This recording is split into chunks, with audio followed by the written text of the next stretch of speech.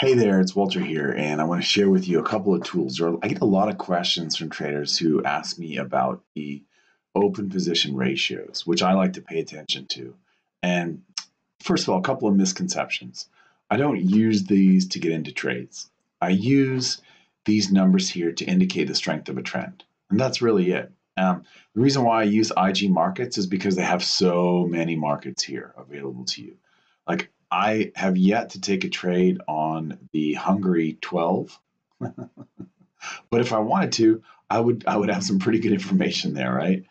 So and lots of great pairs here, like the CAD Swiss and other pairs that you're just not going to get if you look at other data from Awanda or what have you. Also, it's updated every 10 minutes, so that's really good because it's up to date, and I know kind of what's going on here and whether or not um, it's changed recently. Okay. And so, and these guys don't move the market. I know they don't move the market. That's why I go against them.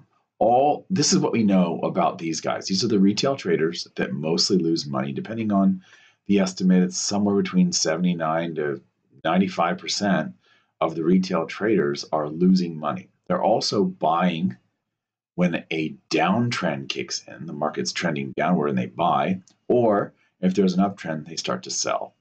And this is almost universally the case, not quite. About 1 out of 11 trends, they'll actually be on the right side, but most of the time they go against it. And if you think back to when you first started trading, you probably did the same thing.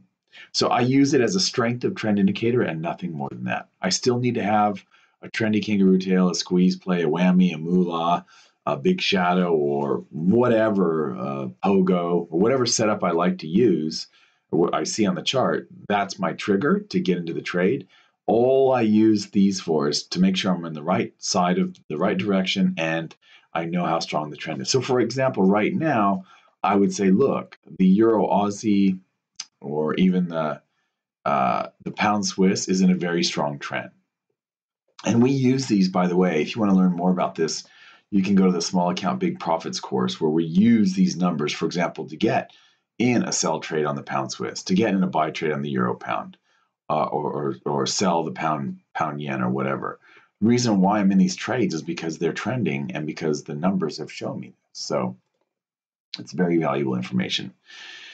Number two is people say, well, why don't you use the commitment of traders from the CFTC?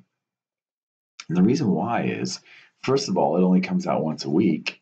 And second of all, it doesn't really, so that's a big deal to me because I want to know where are the traders right now.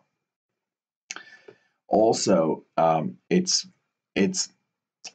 the data is, I understand why people use this data.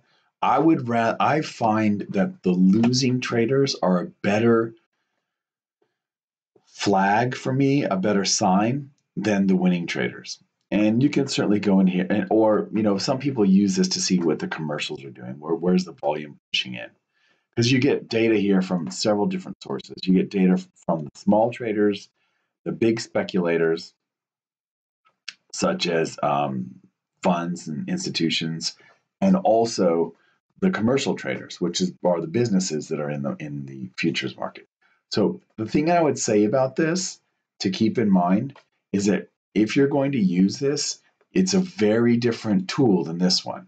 So, and this one is just, you can just Google IG markets open position ratios and then put the currency pair in and you'll find any of this stuff.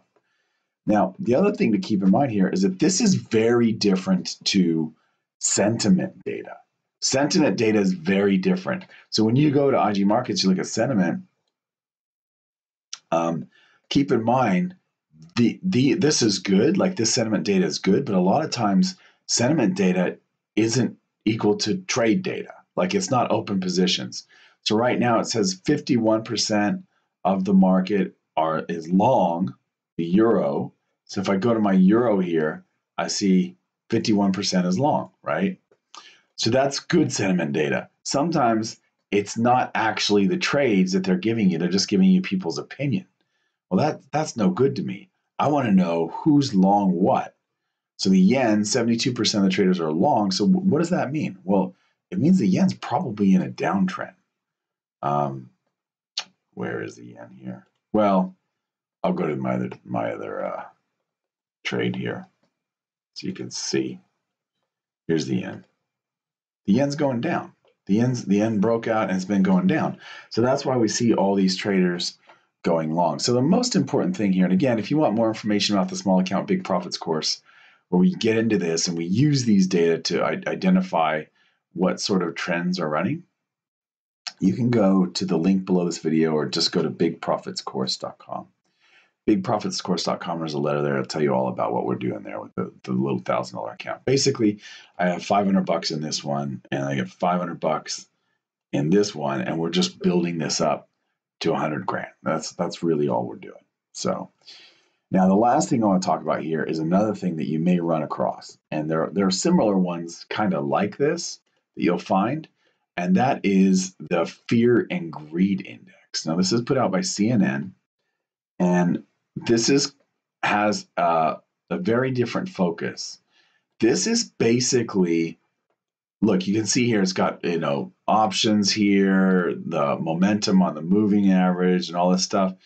Really, what they're telling you is the global situation. All of these markets are correlated. We know this. I used to run a correlation. I used to feed in data and run correlations basically on a neural network to try and predict the USD yen. And what I found was fascinating. It wasn't really that it wasn't really that useful, the neural network, in predicting the movements of the yen. But what was interesting was, were the lessons that I came up with. I know now how correlated the DAX is to the Hang Seng, and how correlated the Dow is to the ASX. In Australia, for example, the world is very small. And what we know by looking at this is whether or not people are very greedy or fearful. So at the time of recording this right now, you can see here, there's extreme fear in the markets. And what that means is the markets, everyone's scared, and the markets are probably going to go up. So when you see that, it's sort of like my contrarian trend indicator here. When this is all red here, because most people are going long. And the same thing with the Fear and Greed Index. If you see this in extreme fear, that's a great time to be buying.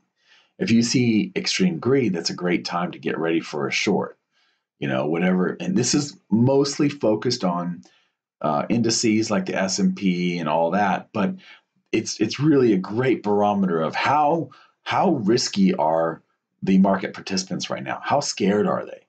And once they get into fear here, it usually means you're going to find some pretty good prices, especially in the share world. So hopefully that makes sense. The other thing to keep in mind here as a currency trader is when you see this a lot of fear kick in, typically the yen will get strong. So what happens is, this is the dollar yen here. I'll give you the Aussie yen right here. So the dollar yen, the Aussie yen, both going down. The pound yen, I've got a couple of trades on the pound yen. So this is normal. It's pretty normal that when there's the euro yen, when the markets get really scared, the money floods back into Japan because so many people have taken their loans in yen. And so when they freak out, they've got to pay back their loans. And what that does is it inflates the currency over in Japan. It's kind of weird. And if you think of it on the surface level, it doesn't make sense. But when you consider the fact that that's where basically the world's bank is in Japan, that's why fearful markets, and when traders, speculators, market participants get scared, the yen will increase in value, which means go down. So the chart goes. So when these yen charts go down, that means that the yen is actually getting strong. Okay. So hopefully that helps. I just wanted to share with you all of these different things that you can use to figure out sentiment, open positions, and use them as a proxy for trend strength, which is basically what I do. If you like to use these in the trades or see us do it in the trades, you can join us at Small Accounts, Big Profits. You can just go to bigprofitscourse.com, and that will tell you all about the course. Okay, I wish you happy trading. We'll see you in another video.